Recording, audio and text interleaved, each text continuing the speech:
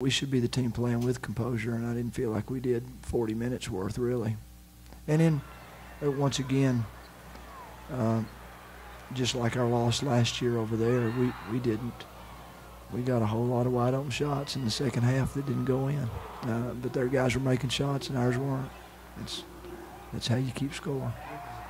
We were a tired team late. I've got to play more players, more minutes.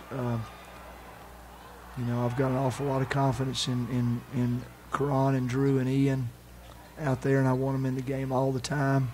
But we were tired.